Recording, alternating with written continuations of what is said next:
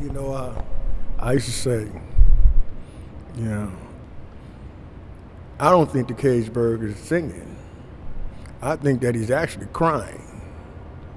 And his cry is coming from such a pure place for his desire for freedom that it's so melodic, that people have misinterpreted the bird's song. You understand? You can't cage a thing, you know what I mean, that has enjoyed freedom and expect it not, to cry. You know what I mean? The caged bird, you know what I mean? He sings, huh? I'm saying he's crying. You know what I mean? He's crying every time he looks at the sky. You know what I mean? He said, my goodness, you know what I mean? I used to glorify the sky with my wings.